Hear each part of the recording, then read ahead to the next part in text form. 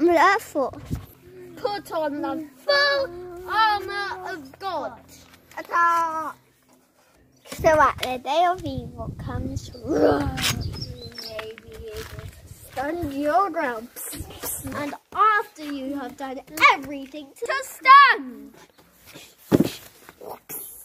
stand firm then, with the belt of truth buckled round your waist, with the breastplate of righteousness in place, and with your feet fitted with the readiness that comes from the gospel of peace. in addition to all this, take up the shield of faith, with which you can extinguish all the flaming arrows of the evil one. take up the helmet of salvation, the sword of spirit, which is the sword of the Lord. Attack!